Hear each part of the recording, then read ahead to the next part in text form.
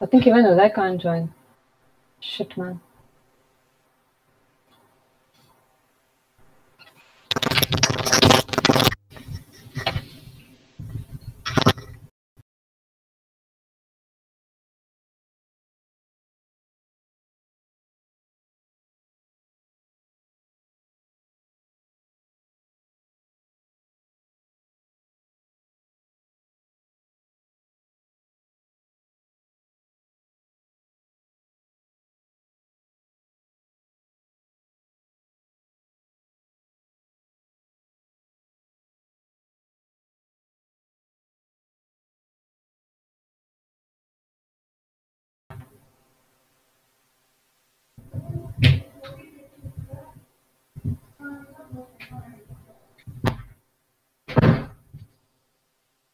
ಮಾಡಿಲ್ಲ ಕಣೆ.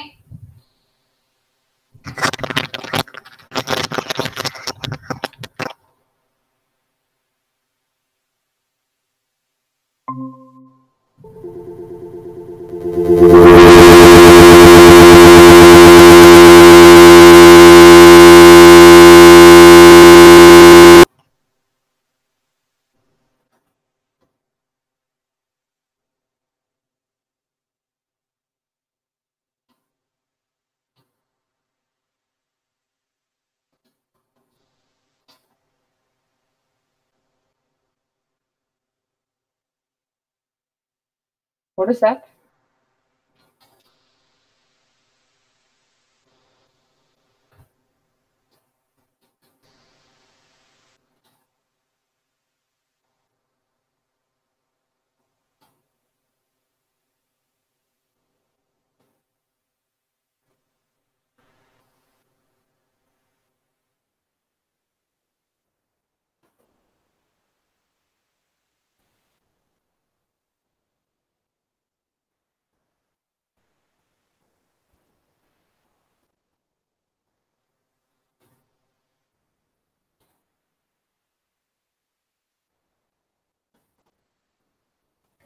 Phone is not connected.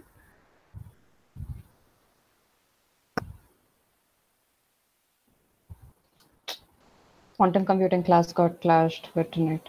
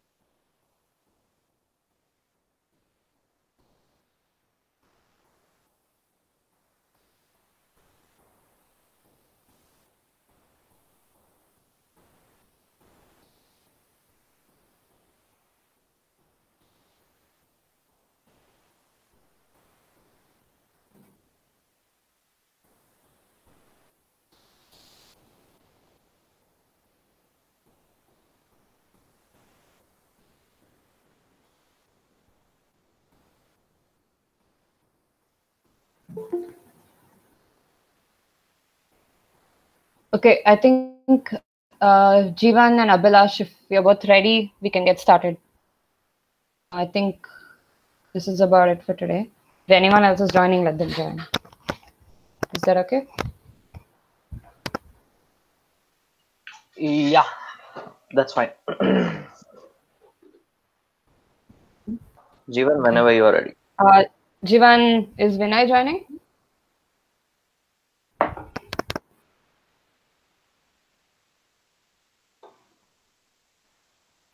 Okay, I think he's busy doing something. Oh, he's probably on a call. Okay, he says he's ready. He can't hear us. What? Okay, he's ready. We can get started. Can you hear me? Yeah. And guys, it's interactive. And this is Abhilash. Let me give you a quick introduction. This is Abhilash. He's doing his master's. Where are you doing your master's, Abhilash? Hey, that's me. Let me just show myself. So yeah, I'm doing masters in University of Illinois, Chicago. And so, Abhilash, the rest of them here are in various groups. So most of them Okay. are doing astronomy, astrophysics of some sort, and they have all tried their hands, like I said, at different data sets before. They're just getting started. Mm-hmm. Yeah, so I think let's get started. Abhilash will be teaching, say, one class per week for the next maybe 4 to 5 weeks. You can send maybe the blueprint you had, sort of the plan for today, on through the chat box or whatever. So yeah, Okay. then let's get started. Hello. Hello. Yeah. Yeah, Yeah, in what subject is Abhilash studying masters? Hey, hi, Vishal. I'm doing my masters in information systems with a focus on data science. Okay.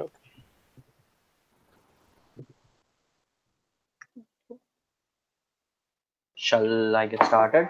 yeah, and guys, I know that we worked like specifically on astronomical data sets, but the reason we wanted this session is because none of us studied like the basics or the aspects of data science or data analysis before traditionally, right? So we wanted someone who has studied it that way to share the knowledge.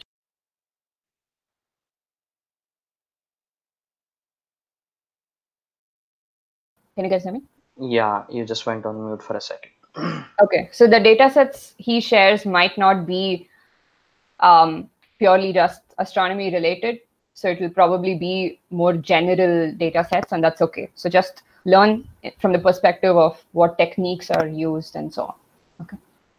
Yeah, that's about it. Yeah, so thank you, Sitara, for the introduction. So if I have to start, hello to you all. Good evening. I hope you're all doing well, and you guys can hear me, right? Am I audible? Yeah, so the way it's gonna work this lecture series is that I will just try to give a statistical point of view for data analytics.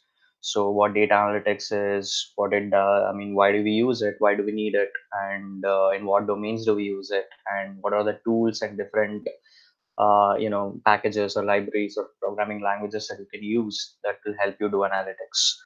So that's something that I want to talk about in this lecture series. And today it's going to be just a brief introduction to what data analytics is. And I'll start with a little bit of introduction to statistics. Nothing much in detail, just basics of, to brush up your skills, something that you probably already would know, like basic terminologies and certain basic concepts. So, and then the plan I have for you guys is that I will start with as I said, I'll start with data analysis introduction today, and then tomorrow, or maybe in the next class, I will just take up few statistical techniques like hypothesis testing and how to do exploratory data analysis, which is something the key element of data analytics. And then I'll give you some certain data sets that I've worked on and certain data sets that are freely available online, like some Titanic data sets or Iris data set or some sales data set or real estate data sets. So these are all very basic data sets. This is not something that would require you a lot of domain knowledge in the subjects, but you can just simply, there will be different types of variables and you can just work your way out of this and try to figure out any interesting insights that you can find from this. So let me just share my screen. I've kind of prepared a presentation. So give me a second. I'll just. So meanwhile, if you find any, if you have any questions at any point of time, feel free to stop and ask me. The way I really want to do today is that just go through these slides and give an introduction, and then try to see what questions you guys might have on data analytics or data science for that matter. And you can just fire any questions at me, and I'll just try to answer. So a little bit more about myself is just I'm basically from Bangalore and currently I'm living in Chicago, and I'm doing my master's with the focus on data science. And I have done my engineering from information science in Bangalore. That's where I know Jeevan from. He was my classmate, and Then I worked as a technical analyst in a supply chain manufacturing company for 3 years, and that's where I've had like some experience in analytics. And then now I wanted to move towards data science, so I'm doing my master's. So that's a little introduction about me. So, and let me just share my screen.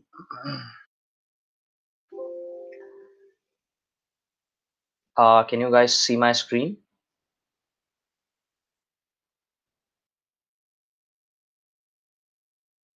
Yeah, we can see it. You can see the slide, right? Yeah, we can Yeah, see. just want to make sure. And also just want to tell you, like, I have a split screen system here, so might be looking this way when I'm talking. Hope that's fine. So yeah, so this is what we'll start with, basic introduction to data analytics. This is going to be a little more of theory oriented session, and so I'll just walk you through the concepts and the idea of data analytics. And if you have any questions at any point of time, ask me. That's why I really want to know, like, what are you guys to learn, so that I can plan the score, this lecture series accordingly. So this is what I've sort of prepared, and so we'll have, this is the agenda for this session. So I'll just try to define data analytics in my own way, and then I'll talk you to the what are the applications it finds, like why do we need it, and what are your friendly tools. If you want to learn data analytics, you obviously want to learn some tools, right? So that's something that I'll give you an introduction to. And then there are the key elements of data analytics, which is like you will see in a while that I have split it into 3-4 aspects, which is all the lecture series is going to be about. Then I'll give you an introduction, and then we'll see what are descriptive and inferential statistics. This is one of the key the heart element of data analytics. So why do we need analytics is what a question that that would be driving all of us to pursue data analytics in particular. So the thing is that when someone talks to you in a language which you probably don't understand, like for example, if someone speaks to you in Malayalam or Tamil, which you don't understand, so your brain doesn't, it receives the data, but it doesn't make any can't make any sense out of it, right? So the analytics is all about making sense out of the raw data. So you have certain tools and techniques and aided by statistics which will help you do this job. So now that there is so much data out there, there is a great need for trying to analyze this data and get insights out of this data. So that is something that is very much needed, and because of that, there is a greater need for data analytics. And 1 second, let me just, yeah, sorry for that. So then, so yeah, so now let's get into what's the buzz of data science, data analytics is all about.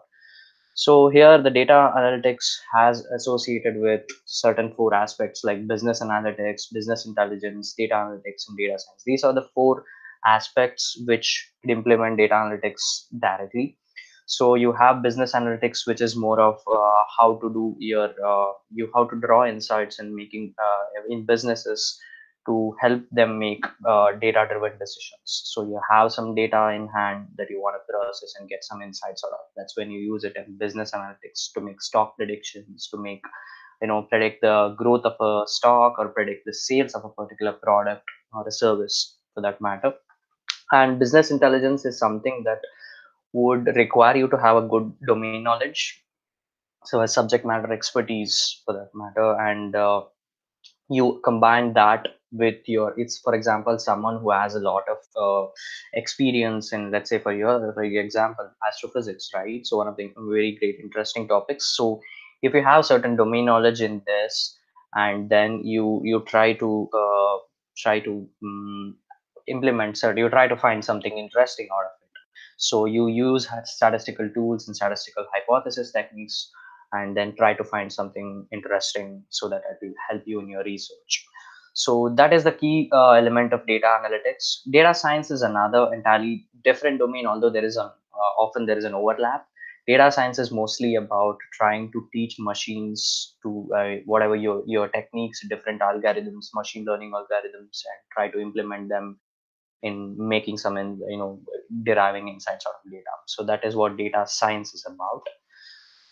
So then there is a huge rise in demand for data analytics is mostly because you know how in the last couple of decades there has been a great advancement in technology and the social media coming into picture and people getting easily getting access to all the social media platforms, or be it like the, for example, think of it in terms of what happened in India a few years back when Geo came up, right? So a lot of people started getting actually data for a very cheaper price and internet for a very cheap price, so they could go on the internet and try to utilize this platform. And and basically everything you do, every click you do on the internet is generating data at every point of time.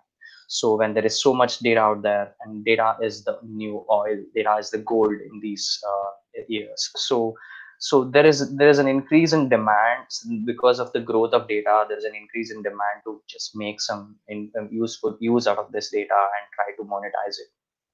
So that's something most of the companies are doing. If you know what, if you already know like what Google is already doing, they sell ads, they collect all your data at every point of time, and they try to make some some meaningful insights so that they can sell it to businesses which are who are interested parties and make money out of it. I got a question. Yeah, go ahead. Yeah, so how to secure the data which we gather? Sorry, can you Like repeat in it? data Just voice is analytics. breaking. Your What? voice is breaking a little. Can you be a little more clear? Voice is breaking. Can you repeat that? In data analytics, do we also learn about securing the data which we gather? So the thing is, you have a different. There's a whole pipeline as to how it works. It starts from data gathering and ends at generating reports, which I'll show in the next couple slides. But as an analyst, it's not really your job to worry about how to protect the data. So it's just that have a data in hand.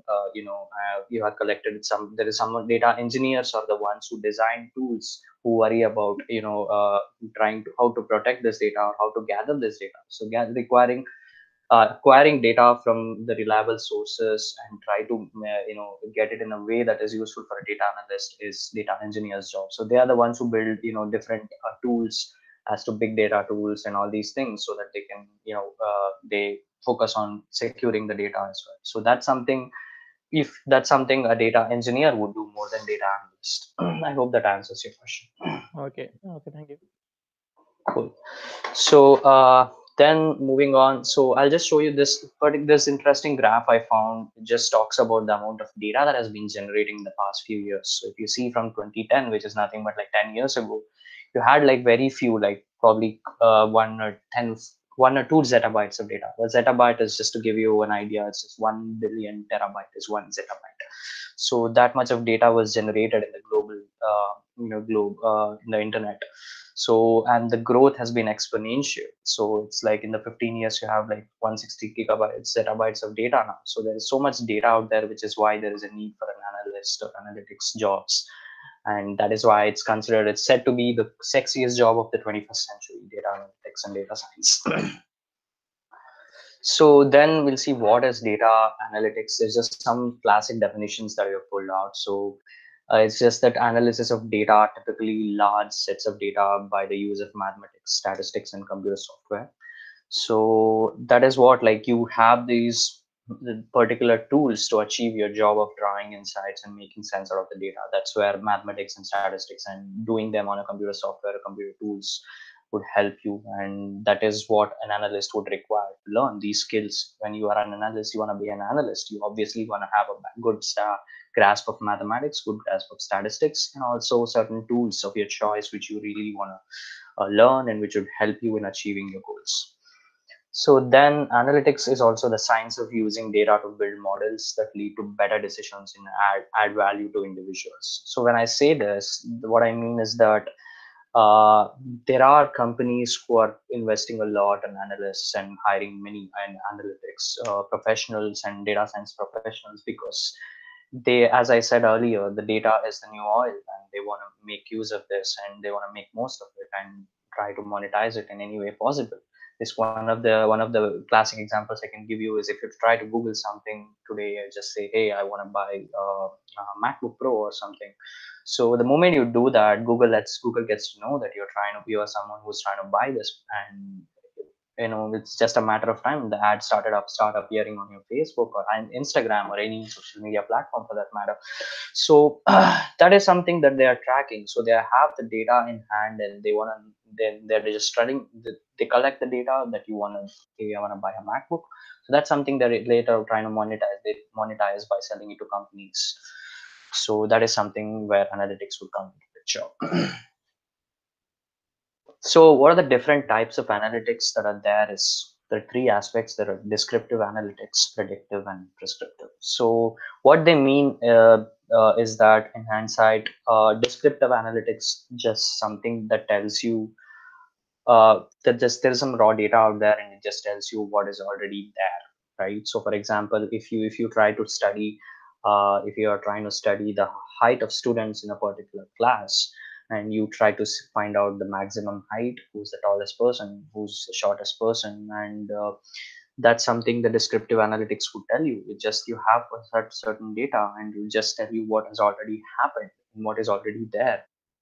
So it's more of like reactive in nature, I would say. And so there is some, you just have, this is very important because you try, when you have a data in hand, it's important for you to know what this data is telling you, so that this can be used later in predictive analytics. Predictive analytics is mostly making predictions and trying to make forecasts and trying to predict what could happen based on the data that you have in hand. So it's like you have a certain set of data and you extrapolate the trend. You find out a trend. This is what is happening in this data, and you extrapolate the trend, which will lead you to interesting predictions. And that's what most companies would invest right now on. For example, like if it's maybe the sales of an iPhone and during the Thanksgiving holiday or during Christmas is something that Apple would invest a lot in trying to find out. So they try to find out what is the trend, what the trend has been in the past 2 3 years, and they prepare themselves for the next year by making use of predictive analytics. So what prescriptive analytics is, that it's nothing but just trying to, it just help them prepare for these upcoming situations. So if you have some predictions that are done, so how do companies or individuals or organizations prepare for that particular prediction that is predicted? So as like you all know, whatever's going to happen can happen, whatever can happen will happen, right? So when that happens, how you want to be prepared for the situation is something prescriptive analytics tells you about. So there are a lot of techniques in each of these concepts, and what we will be learning mostly is descriptive and predictive analytics. So this is descriptive and predictive analysis is based out of the root idea of descriptive statistics and inferential statistics. That's what something I'll be taking you through this entire lecture series, various techniques that you can use, and how can you better yourself in making interesting insights. So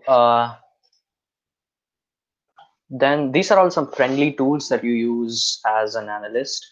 If you're I think you already are getting introduced to Python.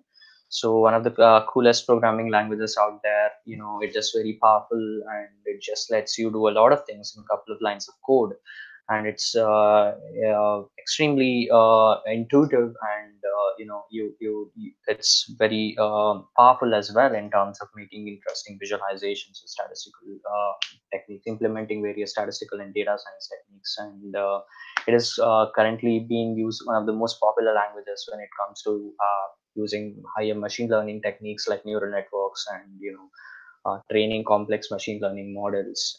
So Python is one of the most used languages in data science and data analytics. Also, there is R, my personal favorite. So this is something traditional, and it's extremely powerful when it comes to its statistical abilities. So it lets you do a lot of statistical calculations in a very quick time, as well as what it probably, I feel personally, is where it is better in terms compared to Python, is that it can give you an interesting set of inferences when you're trying to do data science, right? So when you're trying to do data science and you implement certain algorithms, you want to know what is happening within underneath it, right? So just now is just that an algorithm, when you feed data to an algorithm, ML algorithm, it just spits out some inferences and it spits out some results. So what Python does is Python just gives you out the results. What R does better in this terms is that it tries to draw its own inferences and gives you certain interesting elements. So it's very interpretable. So, and there are other tools as well. For example, like Tableau.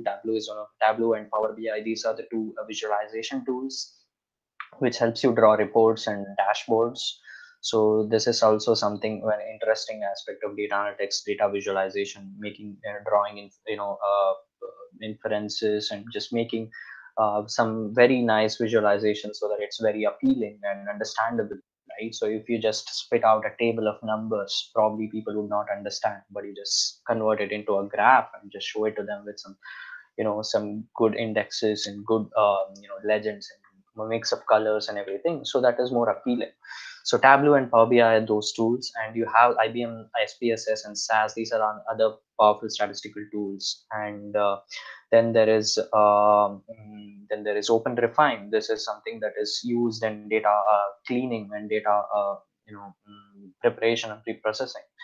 So then you have spreadsheet, one of the most underrated tools ever.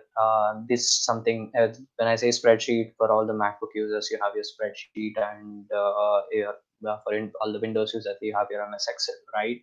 So it's something that we all learned as kids, in the high schools and all, and something that we just left it there. And is something that I've realized after coming here to this point. It's how powerful this tool is and what magic and wonders it can. Excel is one of the most underrated tools when it comes to data analytics. So then coming into different domains where you can apply your data analytics skills or data analyst is used, these are all the sectors. There is finance, there is healthcare, there's crime prevention, retail, and marketing. So in each of these domains, they have their own application. There is a huge scope for it. So it's being applied in various industries as well, and even be it in sports, be it in food industry, be it in manufacturing, be it in politics, anything, you name anything, that there is data science and data analytics scope out there. So then this is something that one of you just asked me about. This is the typical project workflow in data analytics, what it would look like, right? So you actually start with, you have an objective in mind, you start with a question, there is a problem statement, and then there is, you come up with certain methods, then you obtain data, then you explore the data. Yeah, as Jeevan just mentioned on the chat, people who are just joined late, you can just stop me at any point and just ask me a question. So do you want me to like give an introduction? Is there many people who are joined late? Do you want me to just like brief what I've already talked about so far? No, maybe you can just sort of define data analytics, and then they can just follow the recording later. So it shouldn't be a problem. Oh, it's being okay, cool. So what I just told in the past 10 minutes or so is that I was just telling these guys what is data analytics and where it finds its use. So to give you a very brief definition or explanation, I would say it's something, there is raw data out there and you want to make some sense out of it. So when you need some certain ideas, certain techniques, and certain tools, so that you can make sense out of this data and you can use it for making some interesting inferences or making some business decisions. So that is what data analytics comes into picture. So this is a typical flow of the data analytics project, I would say. And there is various elements, as you see: obtaining data, exploring data, preparing data, analyzing data, evaluating results.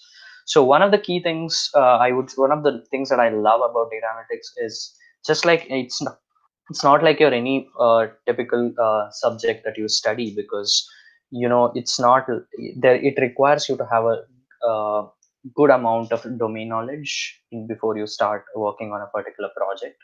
And it is definitely not like you have certain set of instructions, you follow them, you get these results, right? It's not, definitely not like that, because it requires you to have an intuition about that particular problem in hand. So when you start working on it, you start thinking in terms of how I'm going to solve this problem. What does it require me to understand? What kind of subject matter expertise it requires me to have before starting working on this problem. So based on the data, the domain that you're working on, for example, if you're working on finance, let's say if you're working on a data set which talks about the real estate of a particular city, for example, Bangalore. So if you have a data set which tells you what are the different prices of land in different areas of Bangalore, and how much how much they cost in terms of various parameters like their vicinity to nearest bus station or nearest mall or anything for that matter. So you have certain metrics, and then you try to understand what is something that I can derive out of this. So it requires you to have an understanding of how real estate works in a very brief manner. So if you don't have to get to the depth of it, but it definitely requires you to have certain domain knowledge. So that is where defining objective is something that comes into picture, and that is one of the key aspects. So when you're given a particular problem in hand, you need to think about what the problem would require me to do. What is the end objective? So it's very crucial to have the end objective in mind in every aspect of these, every point of this, timeline. So for example, if you're it can vary a lot.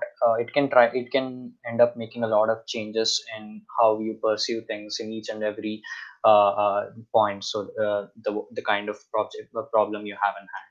So here one of the key things that where a data I mean one of the where data analytics would come into picture is that if you can see some feedback loops here, arrows, that is something mostly a data analyst would do. So he's trying to obtain some data there, which is mostly an data engineer's job. So but still there is an overlap. So data analyst would start in getting the data, and he has to treat his data in such a way that it is useful for him to make an analyst later analyze them, right? So then he does exploration of the data, which is one of the key aspects, and then you prepare it for whatever statistical model that you're trying to predict later. So then you analyze this data, and then you evaluate the results, and then you report these results. So as you can see, these are all, there is feedback arrows there. So it tells you that it's not a one directional process. So it's just that you do this and you evaluate results, you explore the data, then you find out the results are not very satisfactory, then you revisit your earlier processes, and you do this process again and again and again until you achieve your results. So that's how a typical data analytics project pipeline would work. So this is one of the key elements, probably I would say the heart of data analytics. You have statistics, you have data manipulation, you have exploratory data analysis, and data visualization. So this is what I'll be talking about through the upcoming lectures, this entire lecture series. So to give first we'll see brief introduction to statistics, and then we have data manipulation. How do you process your data? How do you prepare it? What are the different types of techniques you can use? Why should you, there will be some certain missing values when you're trying to treat a data, and how do you treat them? Should I just fill those missing values, or should I not fill those missing values? And how do I treat my variables in the data? How do I make inference? How do I treat them in a way such that it would suit my business requirement? And then you do exploratory data analysis, which tells you about drawing meaningful insights about what is already given in hand. So you try to compute various measures, which I'll lay out in the upcoming slides. And then there is data visualization, which we'll be talking about here and there, and we'll use certain libraries in Matplotlib or Seaborn and Python to do visualizations. So this is the key elements in data analytics. And let's get into statistics. So if you have any questions so far until this point of time, I would encourage you guys to ask, and so that I can answer. So in the slide where you were talking about how Python and R and Excel are different, so from the machine learning point of view, do you think Python has the maximum libraries or support for ML, or is that right now the most preferred, I guess, programming language for those who are doing ML? Yeah, definitely. Python has a vast set of libraries, and you give a problem, there is a library out there. So Python has no doubt in it. Hands-on, it has like the highest number of libraries there for you to do your machine learning work, and it was also very optimized, these libraries, and they are like there is a lot of research that is going on. There are a lot of contributors to these libraries, so there is a lot of optimization in them. So it is definitely faster, and it also it require less computation time. So I think Python for machine learning aspects, I would say, is the best tool out there is. So learning Python would be one of the key requirements for a data analyst or data scientist. Also, there is R, but which is also equally statistically powerful, but it doesn't have as many libraries as Python, and it's not that cool. It's kind of like old school. So yeah. Cool. Isn't R specifically used in scenarios where finance data is in question? Like it has a very specific use, right? Like it's preferred over Python for certain things. It's preferred over Python for its interpretable capabilities, but it's Okay. not like it is used only for finance, because I have used it in healthcare domains for some of my projects and assignments. So, so it's definitely not about the domain. But it's just there is always a cult, between R and Python. There is a lot of people arguing about this is better, that's better. Honestly, even I don't know what is better, but it's just your personal preferences. So both of which are like equally capable. They have some of Python has its advantages, and R in certain aspects has its own advantages, but it's up to your choice, and whatever you feel comfortable, just pick one and move on. Okay. We have a question from Ayush, and he asks, how related are big data and data analytics? Are they the same, or how do they differ? Okay, interesting question. So big data is basically when you have data which is beyond the computational capabilities of your own machine, right? So when you guys all have your own laptops, and if I give when I'm starting to teach you with certain data sets, you guys can download these data sets, you guys can read them, you guys can see them, and you guys can play around with them on your own machine, which doesn't require you to have any computation grade hardware, right? So that is something a normal data would look like. When it comes to big data, so the data is so huge. To give you an idea perspective, I was recently working on a text analytics project, so where I had to draw insights out of a lot of reviews seen on particular websites. All these websites will have reviews, right? So be it like in Amazon, be it like in Netflix, or be it in any of these domain platforms, people would go there and write reviews, right? So I was working on a project where I had to analyze these reviews and get the sentiment out of these reviews. And to give you an idea, the data set that I was dealing with had 16 million rows of data observations. So that's something, if you try to do it on your machine with your regular tools like Excel, it would probably crash your system. So that's where big data comes into picture. Big data has its certain domain, certain concepts like MapReduce, and these are all the concepts which kind of maps your data in such a way that it becomes easy to process. So when the scale is high, so when you talk about big data, there are three elements like volume, velocity, and variety, right? So these are all the three key aspects. So when you're trying to deal with data, when you gather data, there is something called structured data, and there is something called unstructured data. So when you're looking at your particular Excel sheet where you have rows and columns, and you have each of those columns have certain values, that is a structured data that you're dealing with. But the data that you're available out there in the real world is not always structured. So you have things like images, you have things like audio, you have things like text, which would definitely not be structured. So these kind of data is something would be, and also they're massive in scale. So that's where techniques like MapReduce would come into picture, which would help you map the data in such a way that it's easy to process when you are especially dealing with a higher volume. That's where big data comes into picture. So that is, it's not necessary that for an analyst to know what is big data. I mean, it's definitely an add-on, but you don't have to know the skills of big data to become an analyst, I would say. I believe that answers your question. How popular is TensorFlow? Is knowing Python good enough to make use of its range of applications? TensorFlow is something, it's very popular library. It is mostly used in neural nets and all these reinforcement learning techniques. So so that is a very powerful library which does a lot of complex computations it would require. And to answer your other half, is knowing Python good enough to make use of its range of applications? So is when you say that, are you asking me whether knowing Python would suffice you to get the best out of the, 1 second, let me just read your question. Good enough to use. Okay, cool. So yeah, I think if even you choose a language like such as Python and you try to understand the different libraries and different techniques and the syntax and everything there is, I think, and as well as having a good conceptual overview of what the problem you're trying to deal with, and for certain techniques, machine learning techniques and algorithms, I think you're good to go. So as long as you know the concepts of machine learning and data analytics, and you choose a language, whether it be R or Python, it's definitely it's enough. You don't need to know any other tools that I've taught you so far. So there is like, when you're talking about data science and data analytics, there is a different sort of every single process, and almost every single process here that the block, right? I showed you exploring data, or building machine learning models or visualization. These are all in out there in the real world are different particular job profiles.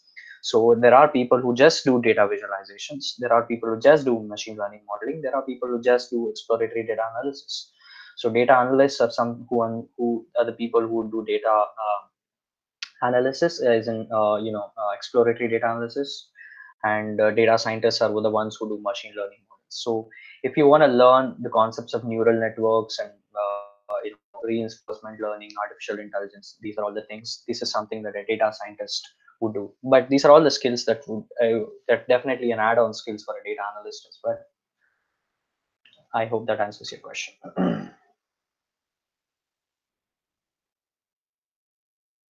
Is it possible to analyze any data without domain knowledge? Interesting question.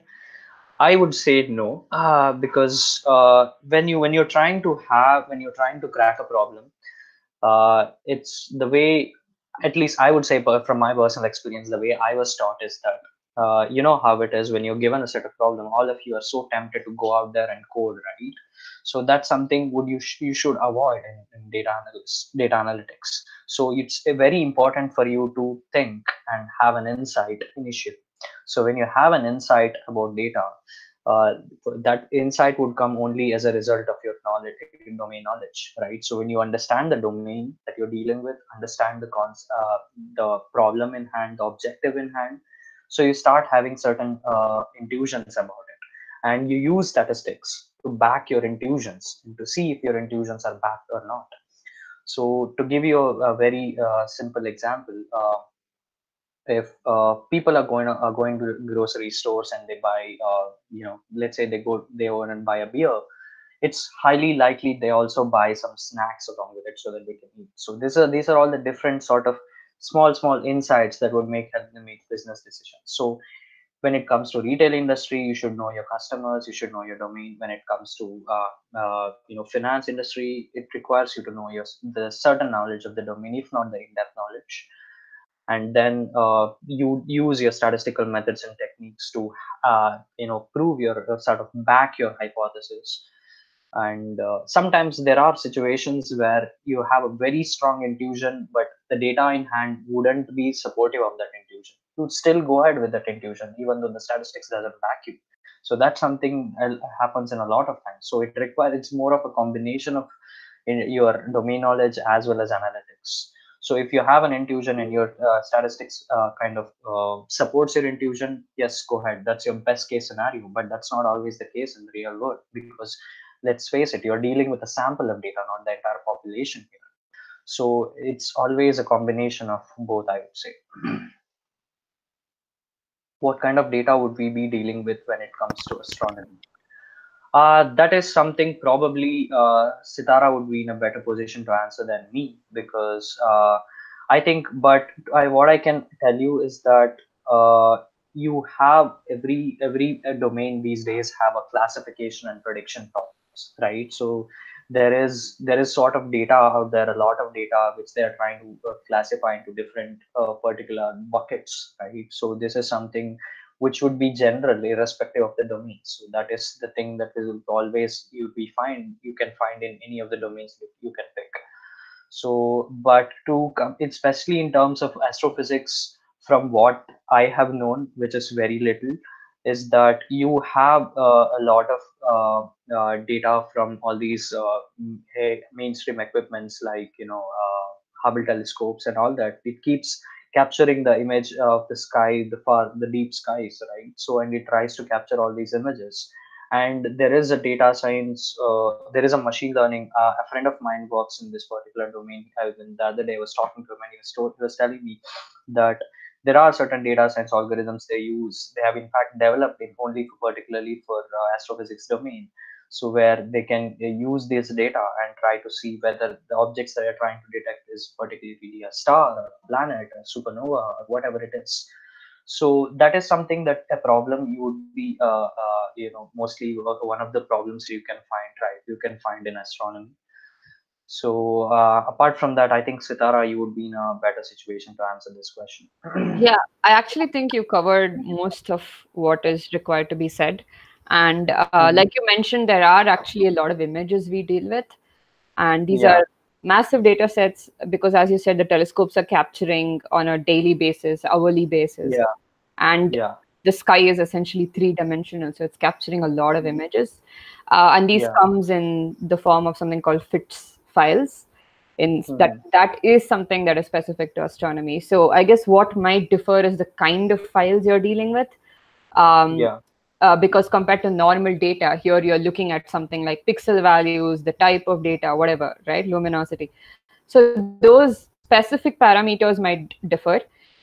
Categorization problems, like you mentioned, is huge in astronomy. Like being able to differentiate between an elliptical and a spiral galaxy is actually one of the examples. And those type of problems keep surfacing in astrophysics. So yeah, that covers most of what you'll be dealing with.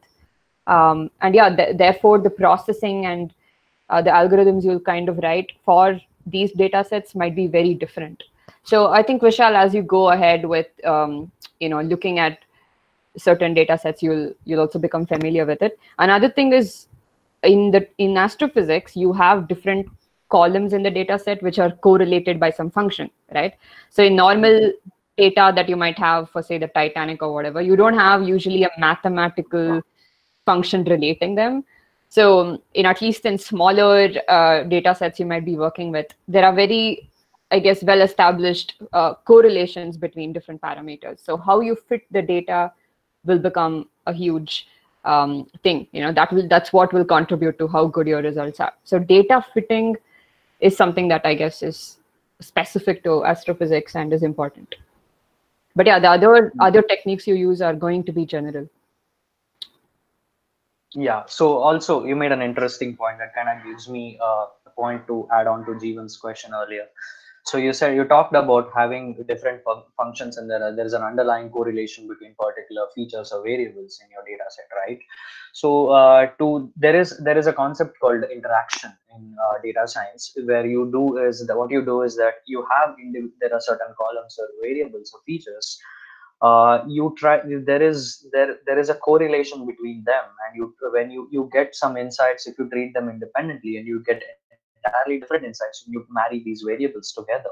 So this is something that a decision of trying to marry what variable with what is something that comes out of your domain knowledge. So it's not something you can do with just a statistical expertise. It requires you to have domain knowledge. You need to understand what variables can you combine together so that I can improve my results, so I can make better predictions, or you can draw better insights. That is only a result of good domain knowledge. So if there is any other question related to data analytics, you can just ask me. So I would want to keep this interactive. That way it's better. What does unsupervised learning or neural networks? Does the domain knowledge help there? What about them? Yeah, that's an interesting question. I would say still you would need some domain knowledge, because it is no matter what different technique you use, whether it unsupervised or supervised neural networks or anything, random forest, whatever machine learning algorithm that you're talking about here, keeping the business objective in mind is something that is extremely necessary in every aspect of your data analytics / data science pipeline. So you start with a problem, and it would probably, in terms like in situations like neural network, where you don't have to worry much about features.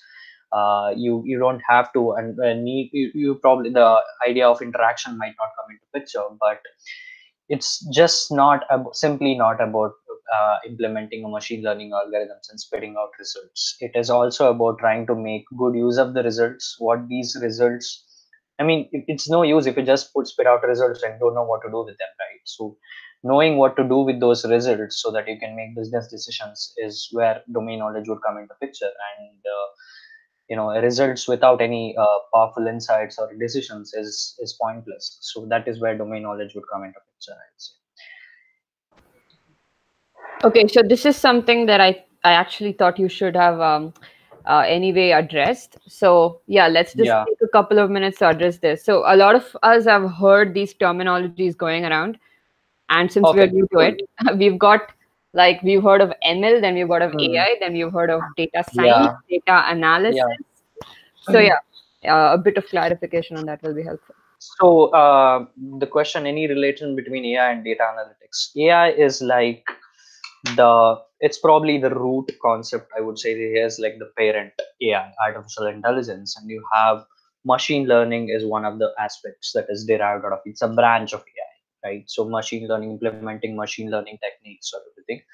So that is where that is what the relation between data, machine learning, and artificial intelligence. When you do data analytics, it can be anything. You need not talk about AI here. I mean, think about your human brain, right? So you when someone speaks to a language, when it speak you on in a language, and you understand that language is something that is nothing but analytics that is going on in your head. So analytics is out there in every domain. It's just been there, but using certain aids, certain tools to make sense out of the vastness of data or unstructured data that is out there is what data analytics is. You need not know about AI. Like I said, knowing machine learning and AI is something as an add-on for a data analyst is probably not a necessity. You can still do what you do, analytics without knowing these things. But if you know them, it's definitely an add-on.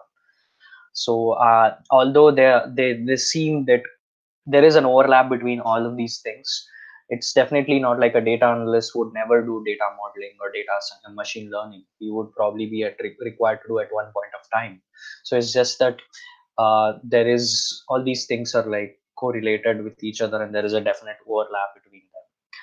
So yes, if you have such questions like about terminologies of different keywords or jargons, you can just shoot it out. I'd be probably able to answer them. These are all some interesting questions, because I even, in fact, like before getting into this particular domain, even I had these questions. Let's continue with the PPT. Can save the other questions for later. That's fine. Okay. So if you have any questions at any point of time, you can just feel free to stop me and ask. So right now, I'll just talk about the statistics point of it.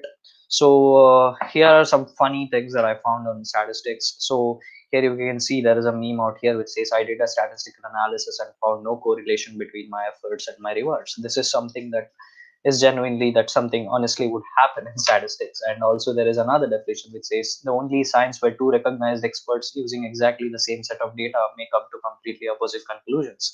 I've personally experienced these kind of things. This again roots back to why this probably happens is because an analyst would have certain of his own intuitions, and it would differ from another analyst's ideas and intuitions. So that is where when you have a different intuition, you start in a different path, you start in a different direction, and you pursue that direction, and you end up with some results. So that is one of the beauty of statistics. Is not just like these particular techniques and you just implement them and show some results. That's definitely not it. Given the same set of information data, each of you would probably come up with different insights. That's the beauty of it. So as a classical definition, it's just the practice of or science of collecting and analyzing numerical data in large quantities, especially for the purpose of inferring proportions in a whole from those in a representative sample. So you have a sample and you try to implement numerical there is a numerical data, and you just try to make some inferences out of it, is what statistics is. So you have certain branches of statistics called descriptive and inferential statistics, that where we would get into now. So descriptive statistics is that analysis of data that helps describe, show, or summarize data in a meaningful way so that you can find some patterns. So you have certain data in hand, like I said before when I talked about descriptive analytics. You have certain data in hand, and you just, when, to give you a very basic example, if I give you a box of chocolates, you would just go about without having any intent, you just go and count the number of chocolates there is, right? So that's something that is nothing but descriptive statistics. There is some data available to you, and you try to make something out of it. That could be anything from counting the number of observations, what is the maximum value, what is the minimum value, what is the average, what is the median, what is more. So you have these measures of central tendency and measures of spread, which we call it in statistical terms, which I'll talk to you in the next slides. That is what descriptive statistics is all about. So you have certain data, and you're trying to, you can see it, what is basically available, I mean, right there, which is out there. You can just implement certain techniques like mean, median, mode, and get some information out of this. That is what descriptive statistics is all about. So it just kind of provides a general description and characteristics of the data, and the certain you have certain tools like techniques like performing calculations like mean, median, mode, as I said before, and drawing tables and proportions and plotting graphs. These are all the different techniques you would use to perform descriptive statistics. So there's another thing. So this math teacher is mean, median, and mode. So mean, median, and mode is something which is like the heart of descriptive statistics. These are all collectively called as measures of central tendency. So they all although seem to try to find the same thing, but they have their own they are all completely distinguished, and I'll show you how. So here there is a certain example here, that if you can give a set of values like 10, 5, 7, 8, 7, 11, and 3, these are all the certain observations. If we try to find mean out of them, mean is nothing but the simple average. Median is the centermost element when you sort them in order, and mode is the most recurring element. So measures of central tendency is something that you try to assess in data descriptive statistics the most. So all these are different measures of central tendency, and various situations, and you're dealing with certain different problems, you choose one of these central tendency to measure, right? The trend in the data, I would say, in a particular set of observations. So the choice of central tendency measure is one of the interesting topics. This is something that you can debate over for hours as to like what is right and what is the wrong, what is the right thing to do. So you have 3 central tendency measures: mean, median, and mode. So you would say, why do I need median and mode when I have mean, which is kind of telling me what is the average value? For example, there are situations where median is preferred than mean. For example, I'll give you an instant. If there are like extreme scores in the outlier data, so there is a concept of outlier in statistics. To give you an example, if you're trying to measure the height of students in a classroom and in centimeters, and all of them are like in the range of 150, 155, 152, 157, and there is one really tall guy who measures 183 centimeters. So the presence of this value, or who's an extreme value, would affect the mean by a lot. So there, if you're trying to take mean to assess the trend of this data, you would probably not be getting the results, the accurate results. In fact, median would give you a much more accurate result in this particular situations. So there are situations where you pick median over mean. One of such is that if there are some missing values. For example, if you have information, let's say the height of 6 students, and there is a 7th student whose height you don't know, you have not measured. So presence of such a value where there is no information, there is no data, is a very common occurrence in the real world.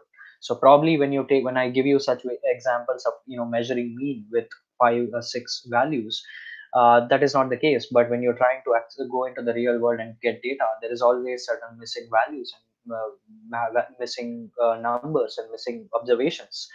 In such cases, you cannot assess mean, right? Without having the data, you cannot definitely assess mean. And not that you can just leave the data out and compute the mean, that would still affect the trend. So in such situations, you would probably use median as a central tendency measure. And if there is data which is open ended, for example, if you have observations like people who are aged, where you are trying to measure the age of people, there is age of 22, 23, 25, 26, and there is 30 plus. You can't assess, you can't quantify. That data is not properly quantified. In such cases, even in such cases, median comes into picture. And mode is probably a preferred choice if the data is using in a nominal scale.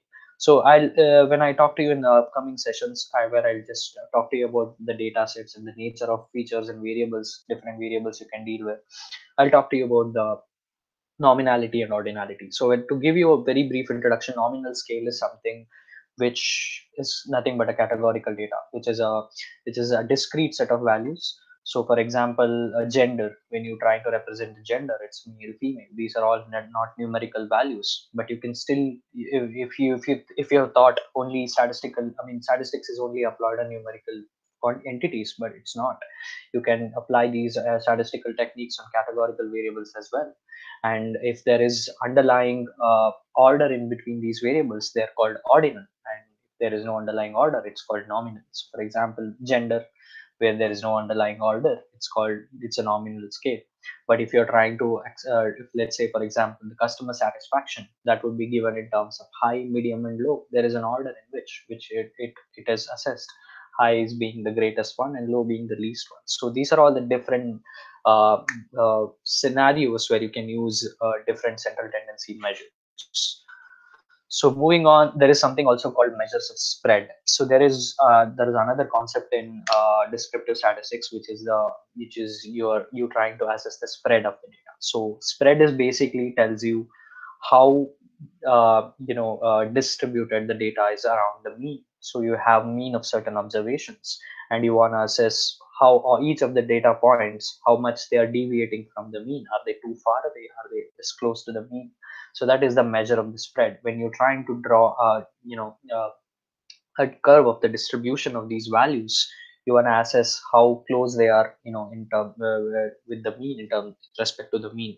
So you have certain entities like range. Range is nothing but just the difference between the maximum and the minimum value in the set of observations.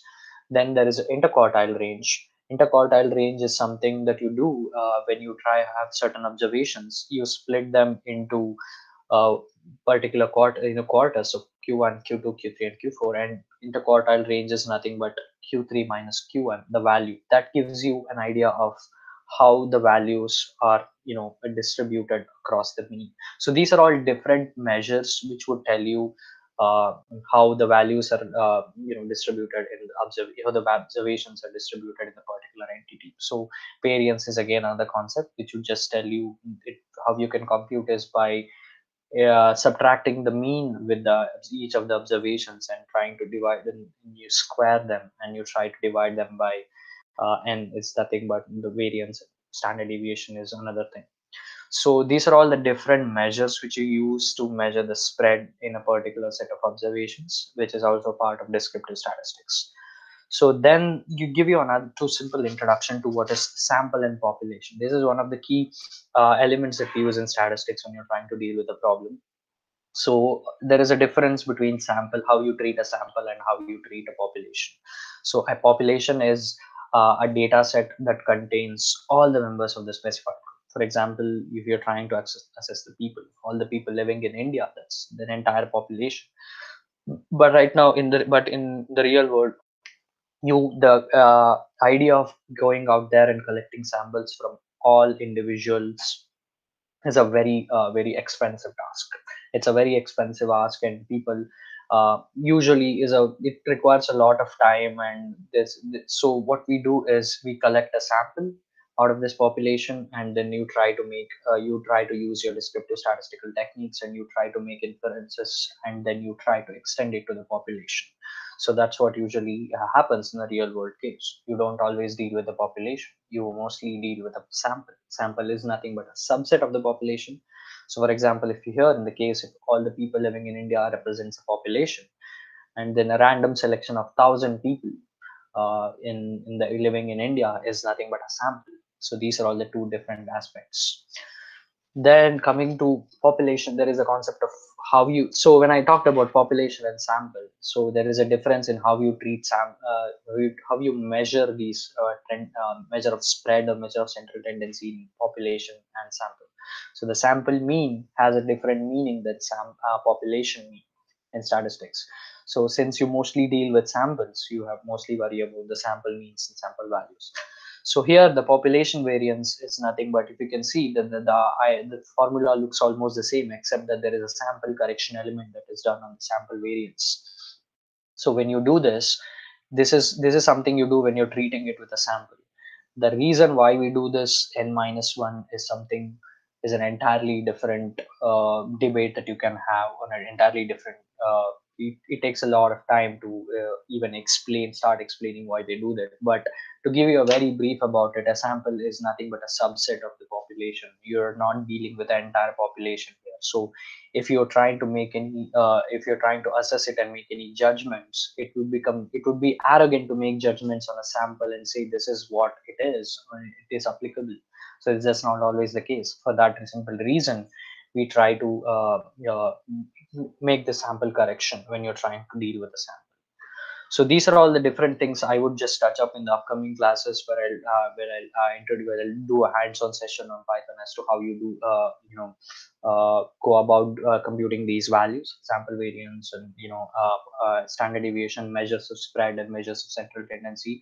I would I would give you guys a data set probably, and then I'll show the how you can try to assess each of these measures, be it mean, median, mode, and when can you use mean, when can you use median, and how do you compute the variance, and how do you compute the standard deviation. And it's not just computing that, it's just also what do you make out of that. So what does it tell you? What does the standard deviation tell you? That's something I would be doing in the upcoming sessions. Then we get into the inferential statistics. Inferential statistics is basically nothing that tells nothing but it just helps you make predictions on your data. So you have descriptive statistics that described your data already. Then inferential statistics is that allows you to make predictions from that data. So you're given a sample of data, so you make your descriptive statistics, you measure your values of central tendency and spread, and you have your insight, you have your information, you draw this set of information, and then you extrapolate this and try to make judgments or decisions about the population. That is what inferential statistics is all about. So you choose with a sample, then you analyze and draw inferences, and then make generalizations about the population, which might not be 100% accurate, but 100% accuracy is never something achieved in data analysis or data science. So people are happy with an accuracy in terms of 75 to 85%, in fact 90%. So that is what inferential statistics is all about. So making inferences from the sample and trying to use these inferences to make judgments about the general population. So what the usual typical inferential statistics workflow would look like: you start with a problem in hand, then you do inferential statistical techniques, and then you make some decisions, and then you find your answers. This inferential statistical techniques is nothing but statistical modeling, machine learning. So all these are different concepts in hypothesis testing. All these are different concepts that I will be touching in the upcoming sessions. So here you use these techniques and you make some decisions about the data in hand, and then you based on those decisions you re-implement these techniques, and then eventually you end up with inferences. That is what inferential statistic is.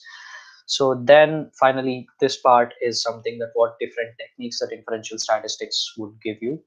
There is hypothesis testing that I will be taking up in hypothesis testing is nothing but you have certain, as I said earlier, you have certain intuitions about the data and you want to test. You have your own hypothesis, you have your own theory about them, and you want to test if they hold good with the data you have in hand. So you do your certain techniques like t-test, chi-square test, ANOVA, All these are different tests that you use in statistic to prove your hypothesis or disprove your hypothesis, and that would tell you a lot of inferences about the data.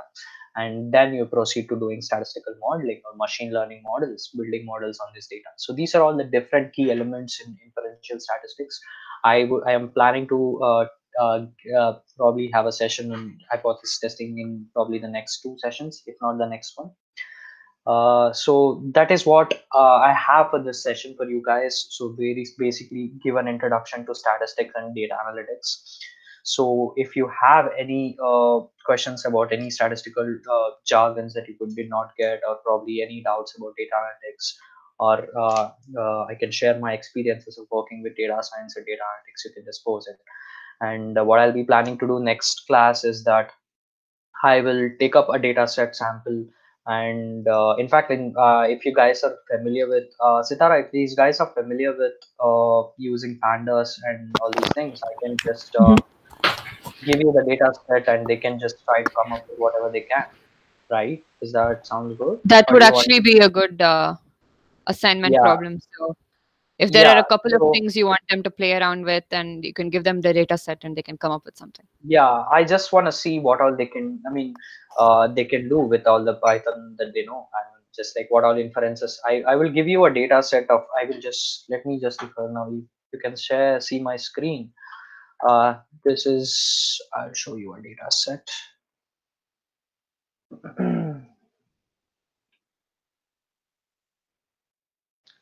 So I'll give you this particular data set. This is a typical data set. If you can see it, it's a Titanic data set which has the Abhilash, list. you Huh? shared, I think, a specific tab or whatever. So you got to go back to the, Oh, Or- okay. yeah, Okay. or it will give you an option called share this tab instead or something like that. So, Okay, let me do that. I'll just share my entire screen in that sense. Window. or you can share a Chrome, you can share a Windows or something. So that would be ideal. Yeah. I got it. So yeah. So this is a typical, if you can see it now. Yeah, in a minute, I guess. Wait. My Google Chrome crashed. Wow. Oh, your Google Chrome crashed. Okay. So it's not responding, so I'm waiting. So what I'll do is I'll just give you this data set. I'll upload it in the folder. You guys just can try and play around with all the pandas that you know already, and try to see what you can find from this. It's a very typical data set used in data science and data analytics. This is a data set which represents the survivors of a particular of the Titanic crash that happened, Titanic accident that happened. So you have all the names and the age and the sex and the class they were traveling with, whether they had siblings, and the amount of price of the ticket that they paid. So that is something this data set talks to you about. So you can just play around with Python that you know already and try to make any inferences that would be interesting. Unless if you want me to go about and show them how it's done, in that case I can just take this task up in the next class and just show them and then give a data set and in fact ask them to do much more, where I'll be talking about univariate analysis and bivariate analysis. How do you want to do it? No, I think a good way to go about this is you can post the whole data set on Google Classroom. So let them start playing with it, and in the next class you can see what we've come up with and talk to us about how it's done or how it's actually done. Yeah. So what you can do is probably take certain features in this data set and try to assess what is the mean, what is the median, how it is spread, standard deviation, variance. These are all that simple code. I can probably. Wow, I think his entire system crashed. He left. All right. Let's wait for a minute.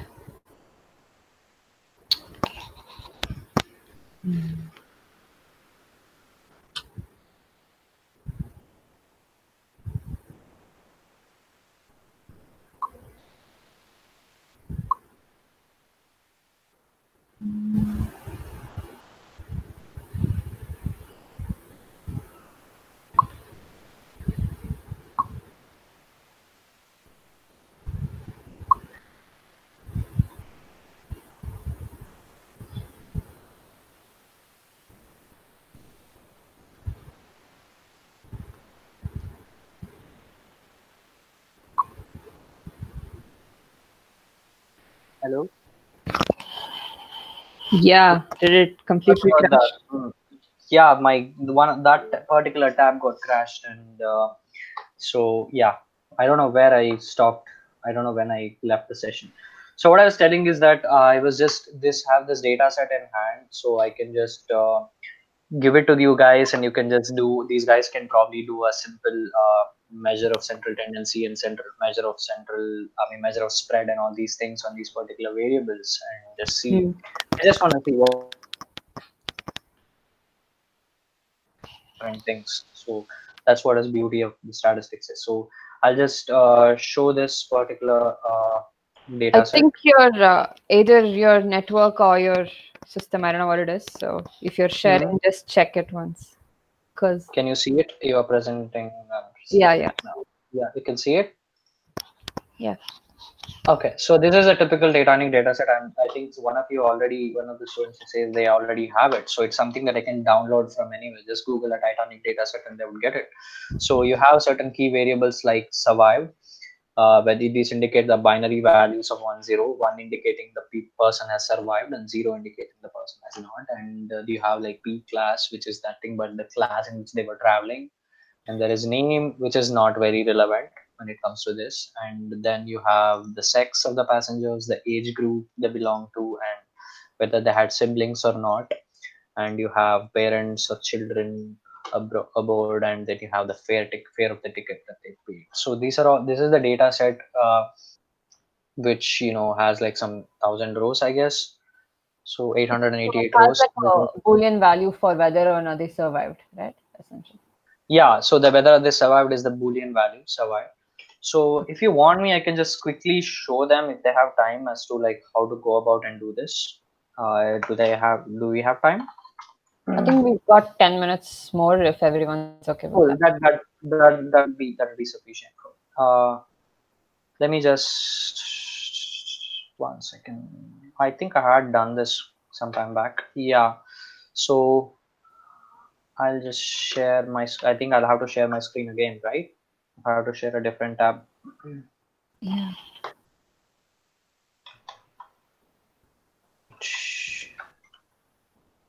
So stop sharing for present now, a different window, this window. Can you guys see my screen? Yeah. About to. Okay.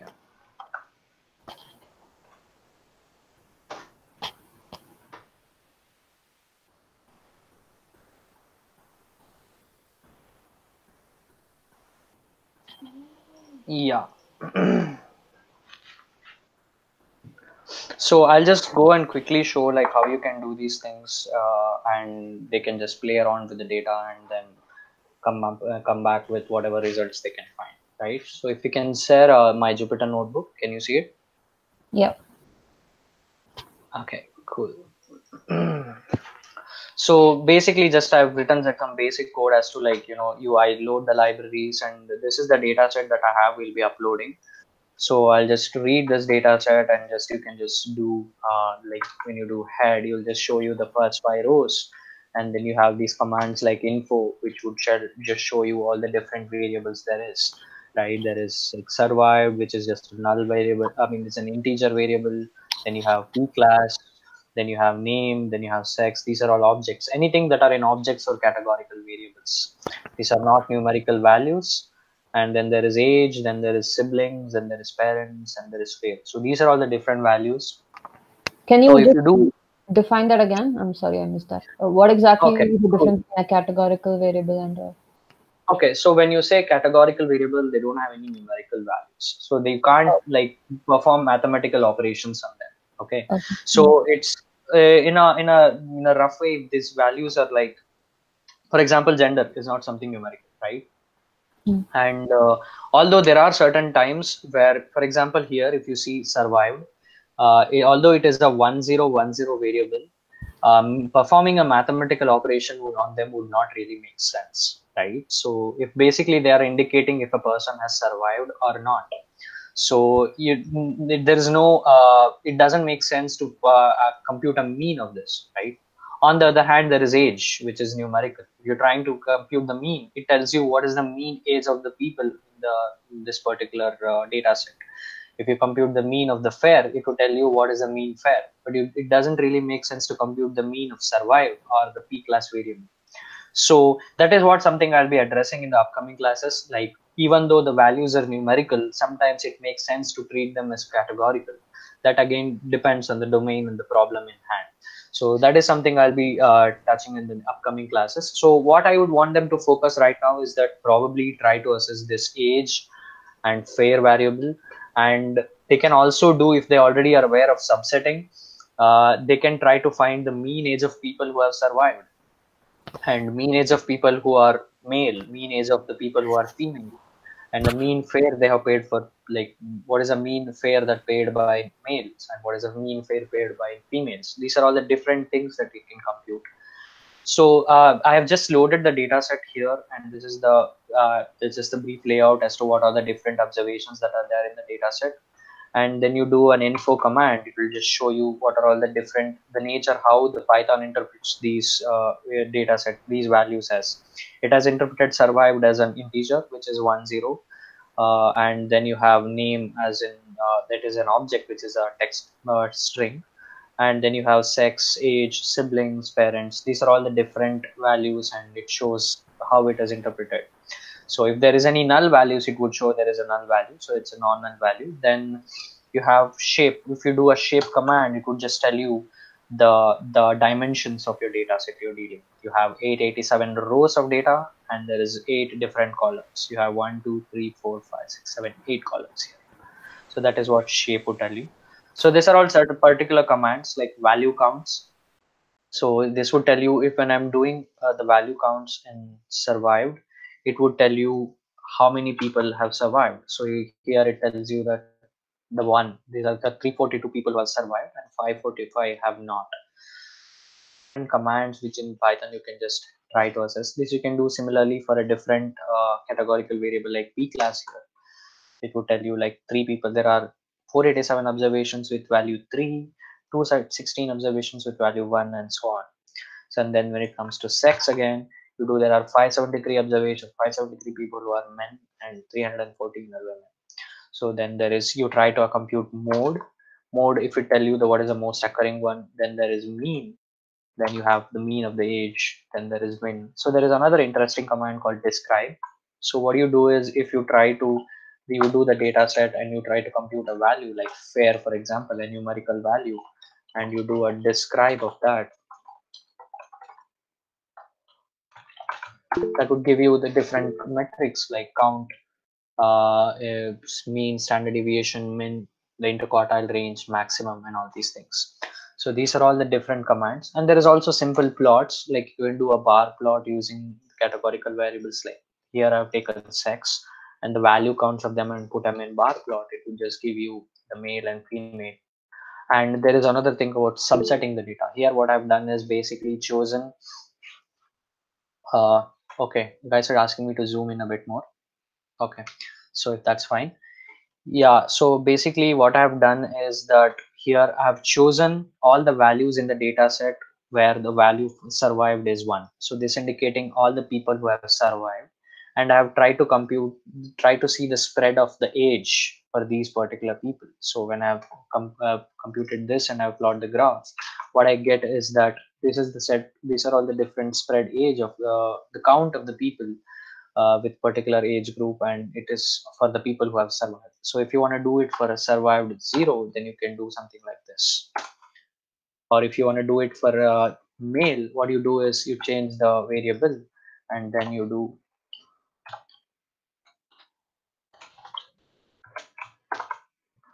valid syntax. Sorry about that.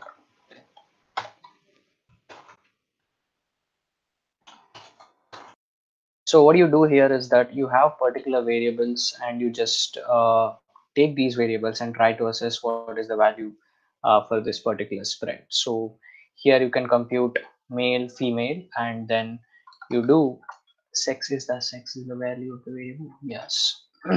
So you play around with this and try to find out different spread there is. So I think I'm missing something here. I'm not sure. So you try to assess different values and plot different sort of graphs. And then there is try to computing mean, there is computing variance, there is computing standard deviation. So that's something you can do in this particular data set. And then when you do that, you will find different inferences out of this data, and you can just explore your results and what you can find in this. So that's something you can do, these guys can do while I upload the data set. Is that fine? Someone's asking a question. Can you use something like enum to rename the value 0, 1 to 7? Yes, you can definitely use that. I will be showing how to do the conversion of these values. So what you can do is you can just take all the zeros and replace them with dead, and all the ones and replace them with died. So that is something that you do. So there is a lot of conversion that happens when you convert numerical into categorical variables, and there is a lot of times where you convert categorical into numerical variables based on the depending on the problem in hand. You do all these operations, which I'll be showing you and explaining you guys in the upcoming sessions as to how you can do it. If you can do it now itself, it's well and good, and you can just explore these things. But there are situations where you, in fact, like given a numerical data, it makes more sense to convert them into categorical. And there are particular techniques as to how you do it, and how you group these variables. There are techniques like bucketing and all these things that you do. And there are situations where you convert categorical values which are represented with 0, 1, and represent them as survived or dead, or like whatever the classification is about. So you can do these things, and you can just play around with this data. I'll just upload this data set. I'll in fact upload a few other data sets that I have as well. So that way these guys can, if they are already familiar with Titanic data set, that I can just show something new and they can just play around with it. That's something that these guys can do. And in the next session, what I'll be taking through is that I will give an idea about univariate analysis and bivariate analysis. So then then I'll tell you how a typical data set would look like. How do you go about approaching a particular data science problem or data analytics problem to begin with? What are the different variables? How do you treat them? How do you manipulate them? And how do you in fact clean the data? And then different sort of plots like bar plots and count plots, mosaic plots, box plots, or there was different charts, and when exactly to use what charts, and what are the different graphs that you can use with the different set of features in hand. So that's something these guys can do. So we will be doing that in the next session. As of now, I think we are good. I think we are like cross 1 hour. So is there any other things that these guys can ask? Please feel free. And yeah, that's pretty much about it. Yeah, probably a bit off topic, but as someone who's just entering, and I probably want to learn machine learning algorithms at some point. So from your perspective, there are a lot of prerequisites. If you look up, okay, what are the things I need to learn before I do ML, right? So when you're actually doing ML, how much of stuff like linear algebra and multivariable calculus are listed as mathematical prerequisites and stuff?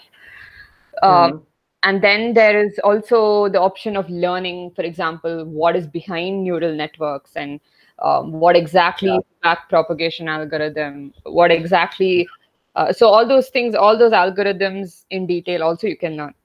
But in application, what exactly matters? So when you're actually practically using it, how much role does this much background play, or is it necessary at all to go into all of those? So it's a very I mean, what I would say is you require a lot of good understanding of the concepts to begin with, that is for sure. But when you ask about the mathematics behind it, like the linear algebra aspect of it or anything, so you need to know certain elements of mathematics. Like if you're talking about neural networks or anything, you need to understand how differentiation and all these things work. If you're dealing with a problem such as like where you're trying to analyze an image where there are represented as pixels and matrix, you need to know how the matrix multiplication, the algebra behind it would work. So these are all the different things that they would need to know.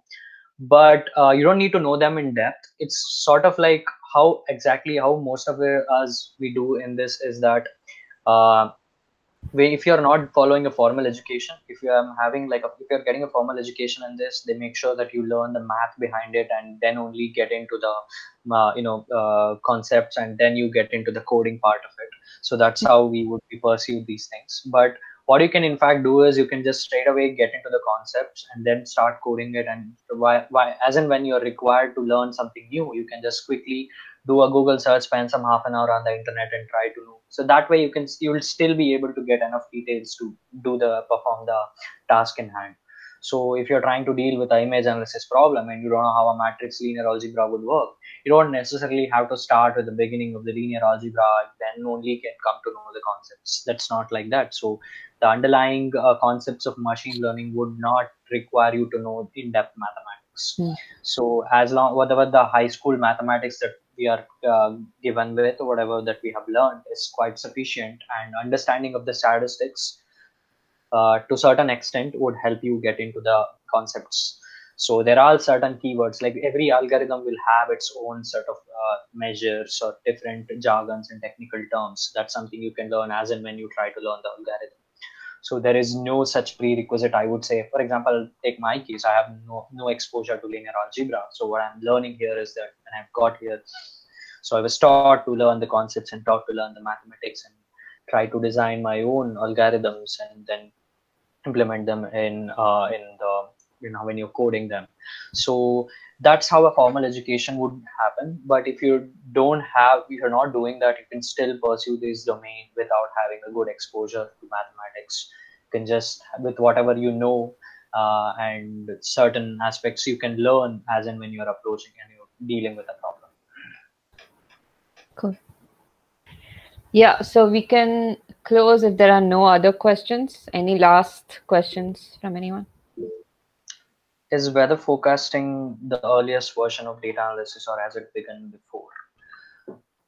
So when you ask me this, are you saying is weather forecasting is all where data analysis began, or like, understand your question? If you can elaborate on that. Is weather forecasting the earliest version of data analysis? So when he's asking about when data analysis started as a field.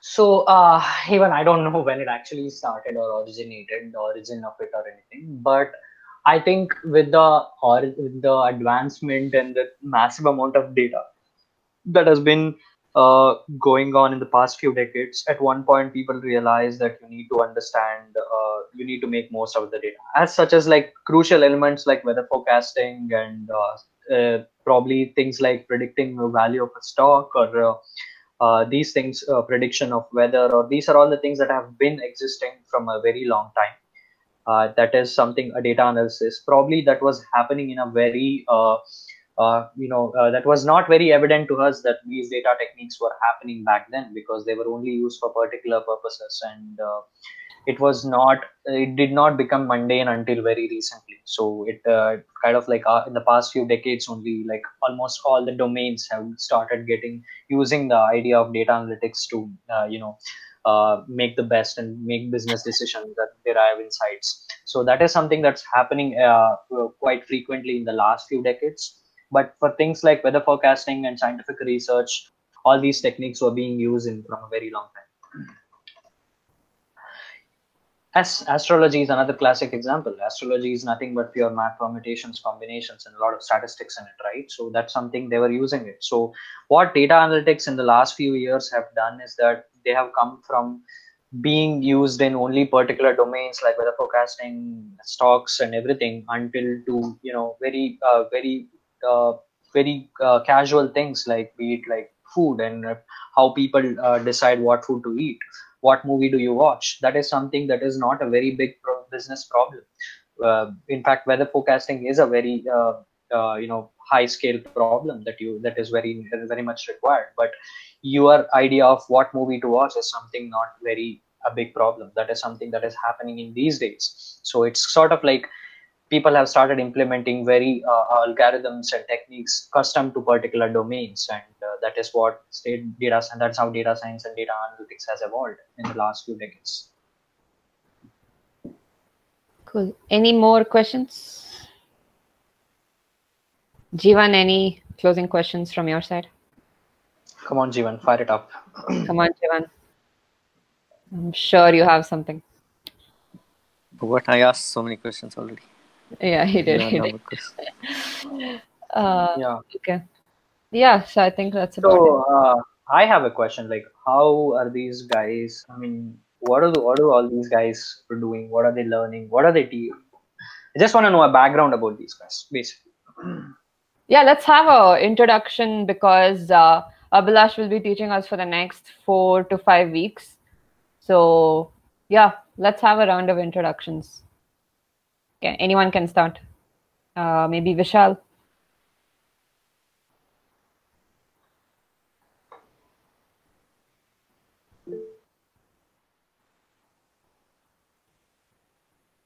So you can just go and tell me like what are you trying to learn, get out of this coursework, so that that'll also help me, shape what you want to know.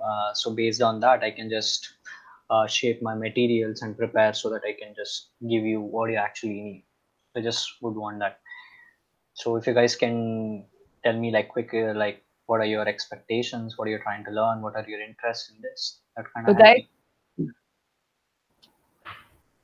come Have they on, all guys, slept? unmute yourself. So yeah, They bore them so much. What time is it there? 10:45, 10:30? it's 10:40. Oh, yeah. I'll write here due to net issues. Physics undergrad interested in astronomical data analysis. Nice. So most of these guys are like into astrophysics. Yeah, so actually a majority of them over here, from what I can see. Yeah, so all of them are in this group called Advanced Astrophysics. So we are trying to work on data sets together, and some of them have, like Ayush, he's already done projects before where he's used, I think, ML algorithms and so on. So Cool. but some of us are just learning and are kind of discovering this whole field of trying to do data analysis. So that's what. On So there are astronomy. two sets of people. Like people such as you guys are like trying to learn data analytics so that it would help you in your research in astronomy, right? So then there are people like us who are just trying to learn data science so that we can just implement in different domains. So that's the beauty of it. You try to assess it, learn it from statistical point of view, then you apply it in particular domain, or you want to use this as a tool to aid your research in particular domain. So there is a very funny way of defining what a data scientist is that I have read somewhere that data scientist is someone who knows better coding than a statistician and better statistics than a coder.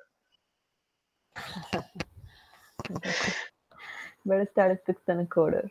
Yeah. And yeah, one more thing. If you can offer any advice as to what are the best sources. So like you said, we are I forgot to mention that. So you have certain websites like I think all of them are familiar with Kaggle.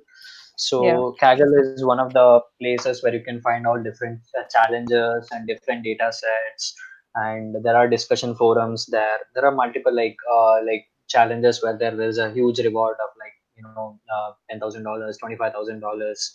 So currently I'm working on a Kaggle competition where we are trying to assess the other day I was talking to Jeevan about it. So what you're trying to do is you given a set of particular image, you try to come up with a caption that would describe what's happening in the image. Right. Wow. For example, if the image is a GIF where the cat is jumping out of from a wall to the ground, so the text would the result of that analysis would be cat is jumping from the wall, something like that. So if there is a static image of a bird sitting on a tree, it would say a bird sitting on a tree. So these are all the different sort of challenges that are there in Kaggle. And there are so many things like discussion forums, different data sets available. So, but if you want to get a good start, I would personally recommend this particular YouTube channel. There is this guy called Josh Stormer, if you are aware already. So he gives you a good idea of various different statistical techniques and statistical concepts. The channel is called StatQuest. StatQust. If you can just look it up, I will just quickly put it in the chat here. So this is a channel by one named Josh Stormer, and he's He's amazing, and he teaches you statistics in a very funny and humorous way. So that is something a channel I personally would use. And there are other websites like Datacamp. There is Kaggle, as I said earlier. I'm just quickly typing it up on the chat screen. And then there are if you want to do like start from a very basic, I would say there is this site called Analytics Vidya. That's also pretty nice. You will just they explain things in a very very simple and understandable way rather than getting into the depths of the concept. So you can just quickly, if you want to get just the overview rather without getting into depths of it and just quickly get over with, that's something a website you can use. These are all the things. These are all the different sources. Cool. So yeah, I think even I would like to know what some of their interests might be. So Nitya, what prior experience or what future interests do you have in relation with data science or ML? Okay. I just want to know. Okay, yeah, go on. Yeah, so I'm in my final year of engineering, and I'm pursuing electrical engineering. So the initial interest peaked from network analysis and ML application in network analysis. So I was kind of, but ML is such, I think I want to, I mean, the goal for me is to go into ML algorithm development in astrophysics and physics in general, because as I didn't even know that this was a proper field until someone, I think Katie Bauman, she developed ML algorithms to visualize black holes, right? So she was an electrical engineer too, so that's how I knew that this was possible. So yeah, it's nice to see a lot of people who are interested in astrophysics together, because I have just been so far interested in a very casual way, but I've never thought of pursuing it as a career. But it's very nice to see that research is quite multidisciplinary. Yep. Yeah. So there are a lot of different fields. So if you've seen that recent thing, Abhilash, the black hole image, so those you must have seen it on the news, the first ever black hole image captured, right? Really? So that was actually a huge project by dozens and hundreds of scientists around the globe. But essentially, it was, I can send you some links, but there was this young lady called Katie Bauman who kind of led the project and came up with the main algorithm to solve it. So that I think this was back in 2019, right? Yeah, I think I've heard about this. Yeah, this was just last year, and I think this would probably fall under like big data, because they used they used information from a lot of telescopes and they had to blend it together to be able to create this specific. Yeah. So there's a lot of interesting applications. I don't know if you guys have read this book. I think Jeevan, if you might have read this, there is this book from Kip Thorne, who's a scientist and he's a Nobel laureate, I guess. And he is the one who Christopher Nolan worked with in while making Interstellar, right? The Science of Interstellar, right? So in that they talk about how they put so much efforts in his domain knowledge, and there are a lot of programs that they built, and they try to get that that image of the depiction of the black hole that they did, right? And that, so apparently they ended up publishing a lot of papers on it. So I was just reading about it. They had to process so many terabytes of data, and there were calculations went on till days, and that computation, and they finally were able to get that image as a result, which was so accurate back then that they ended up publishing papers. So there is a huge scope for machine learning and these things, even in topics like astrophysics. There is definite. So it's nice to see someone learning machine learning with an intent, right? So I just want to learn machine learning because my love for statistics has been that. So, but it's so nice to see some of you learning machine learning just so that they could help them in their research in astrophysics. That's good. Yeah, so I think we'll close here. I just wanted to mention that Kaggle has these other specific, probably not contests, but specific problem sets and data sets related to astrophysics and even particle physics. So if you've heard of Mhm. CERN, it's like the biggest particle physics laboratory in the world. So Yeah. they produce like terabytes of information as well. So they had recently put up a challenge on Kaggle. So eventually we want to have teams in Nakshatra who are trained well enough and they're comfortable with going ahead and participating in those kinds of challenges. So Yeah. let's see. So the goal. now that you said it, I just wanna I think it was Vidya or someone, right, who just spoke. So whoever was it. So Nitya. Sorry. So I was just reminded me. There is a friend of mine who did electrical engineering from Danand Sagar who is currently interning in CERN. So I think Jeevan, you might know her as well. So she has worked. She has learned. I mean, she has pursued a discipline in electrical engineering. She sort of like excelled in that, and then she got into CERN. So that's just to give you like probably you can get there one day. Oh, I hope so. I mean, that is the dream. Yeah. That's nice. Hey, Abhilash, share her contact with me. Yeah, sure. Me too. Yeah. Okay. So other than that, thanks a lot, Abhilash, for your time and your patience. Cool. And, yeah. Thanks for making sure I wake up. Yes. Yeah. Just to tell you guys, he's on a completely different time zone, so it's morning for him. So thank you for waking up. Sort of afternoon, 12:20 p.m. Yeah. It was very informative. Thank you. Thank you. Hope so. Just whatever it is, just if you have any questions. I can't really say that I'll follow up on the discussions, but I don't mostly use Telegram, so I might not reply there. But you can just put it to Sitara, and she can just reach out to me or Jeevan. Either of you can do that. I'll try to like follow the discussions in the Nakshatra group that I'm part of. Oh my God, there are so many messages there. Okay. What do you think, Jeevan? Should we have a group for data analytics, or should we add Abhilash to advanced astrophysics? There is another group. Separate group. Yeah. Or the existing group. Another. We can maybe add him to advanced astrophysics. Yeah. Cool. So some of you, when you just text me or like if you have any questions or anything that you ask me in Telegram, I might not respond. So I don't use Telegram much. But thanks to Sitara, she pulled